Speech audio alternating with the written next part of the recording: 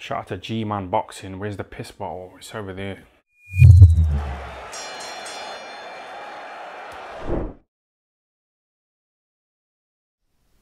Gervonta Tank Davis knocks out Ryan Garcia in the 7th round in what was an interesting fight to watch. So, going into this fight, my pick, as I said before, was Tank Davis to win, probably on points, but knockout as well was a real possibility. Now, I felt that when this fight was announced first, that it was going to be a Tank Davis win. The closer we got to it, the more I started kind of thinking, Garcia does have a lot of good attributes there that could offset Tank Davis. They definitely could. But I just think Tank Davis is going to... The activity, which he had, because he fought there early January, and the fact that this is the biggest fight of his career, Ryan Garcia is definitely the best he's fought. We're going to see the best of Tank Davis. We're going to see the Tank Davis who we should have seen consistently throughout his career from 2017 onwards. We're going to see him in this fight. Now, I thought we'd see the best Ryan Garcia as well, but I felt that both at their best, Tank Davis still wins. Now, this fight, the first round went pretty much as I thought it would, because Davis is not normally the quickest starter, and Ryan Garcia is explosive, he's fast, but he knows himself. He knew himself going into this fight. Tank Davis is probably the biggest puncher he's been in the ring with. So neither guy really took the initiative in the first round. They both were very, very cautious.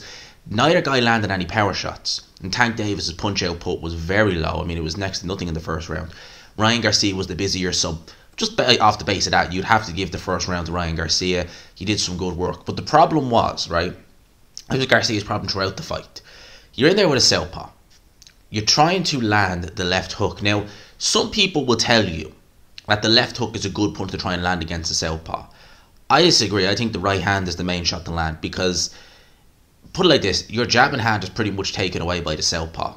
And you could lead with the left hook, but more often than not, the right hand is the punch to try and throw against the southpaw. Tank Davis was onto the left hook from Ryan Garcia from the get-go. So the left hook just wasn't working. It wasn't working for Ryan Garcia. When he did try throw the right, that's when he had a little bit more success. You'll see it in the 6th round when he started letting the right hand go. It was another round he won. That was the punch that when he was getting through on Tank Davis, he wasn't stunning Tank Davis that much. Maybe a few times Tank Davis's legs maybe just, did a little, I don't want to say dance, but maybe they got stiff because, they felt the power, because Garcia can definitely crack. But once he was throwing that shot, he was having more success. The second round, he started the second round very fast with Ryan Garcia. And Tank Davis just ended up getting into a clinch. I wouldn't necessarily say he was hurt per se, but Garcia started fast. But what did he do? He made a mistake that I knew he'd make at some point in this fight. He started getting into an exchange, getting into a dust-up, no defense, chin way up in the air, walked into a left hand. Left hand thrown by Tank Davis, down goes Ryan Garcia. Now, he was able to recover from that quite well. Showed good recovery skill, or good recovery powers, I should say, in that second round. Yeah, it wasn't a devastating, big, huge left hand like the one he landed on Rowley, but it was still a good shot, and he caught Ryan Garcia in the middle of an exchange. So for Ryan, it was a case of I'm on top, boom, what's happened? I'm on the floor. So he's able to recover from that, got through the second round, and from that point on, from the 3rd, the 4th, and the 5th round, Tank Davis took a foothold in this fight. He really started, letting the big shots go. Garcia was looking to land the left hook, but it wasn't coming at all. He was having no success with it. So those 3 rounds, it was an easy fight to score. I'd be very surprised if this wasn't a 4 rounds to 2 type fight on all the scorecards. The first round and the 6th round, you give them to Ryan Garcia, and the 3rd, 4th, and the 5th, and obviously the 2nd, you give to Tank Davis, because that was literally how this fight went. I haven't seen the scorecards yet that the judges have, but I'd be surprised if it wasn't the same, because that's really how it was an easy fight to score. That's how this fight was. Garcia first round, Garcia 6th round, and the rest were Tank Davis. So that's how it was going into the 6th round. Now, in the 7th round, interestingly, Garcia had a good 6th round, and he tried to build on that in the 7th round. So he was actually getting the better, I felt, of the 7th round, until again, of course, another little exchange. It was a very quick body shot that went in. I actually, looking at it originally, was like, did he land a headshot? That maybe was just a very quick glancing headshot that just discombobulated Garcia because his nose was bleeding. I was thinking, did a shot go in there to the face that was just maybe a glancing shot, or maybe it was because I was kind of looking. Then when I look back at the replay, you were like, oh yeah, body shot. Now, body shots, as many will know, they are sickeners. They really are. And you can get delayed reactions to them.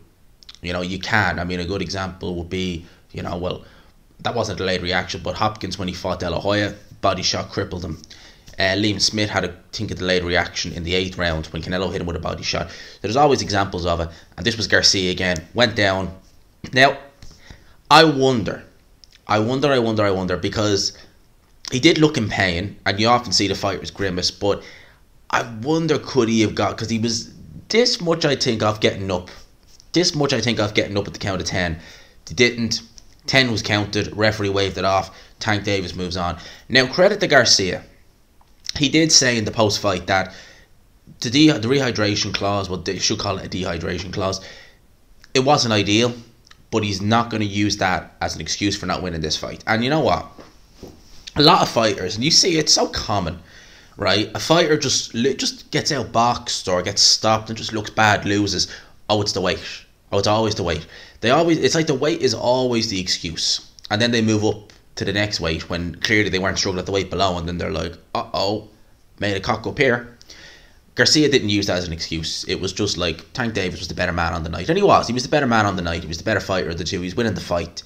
So they move on. Obviously, Tank Davis is going to stick around, I reckon, at 135. Although he didn't look amazing on the scales, I have to say, even at 136. Didn't look amazing. So I wonder how many fights he has at 135. And to be honest with you, I wouldn't be shocked if he goes to 140. And I think Rowley is fighting Ismael Barrosa for the WBA 140-pound title. Wouldn't shock me if Tank Davis and Rowley go and replay it again, and Tank Davis decides to start campaigning at 140. The reason being is that win or lose for Devin Haney against Vasily Lomachenko, probably win. I reckon he's going to 140 next fight. So there you go. I mean, Devin Haney, Tank Davis. I'd like to see that fight. Personally, I reckon Tank Davis does him. I reckon Shakur Stevens does Devin Haney. I reckon a prime Lomachenko does Devin Haney. So I reckon, like, people look at Devin Haney and say, like, look how good he was against Kambosos. It's like, yeah, I wasn't surprised. I picked him both times because I knew Kambosos would have absolutely nothing to be able to offset Devin Haney with.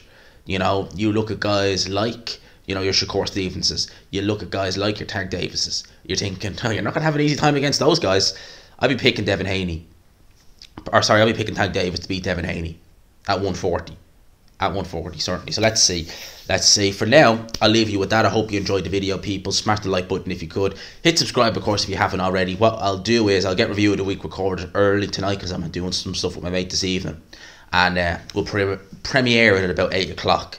I'll go through all the fights that were on over the weekend, the Sky card and the Zone card, which was on last night as well. So for now, I'll leave you with that, people. Smash the like button on the way out. Hit subscribe if you haven't already. Peace.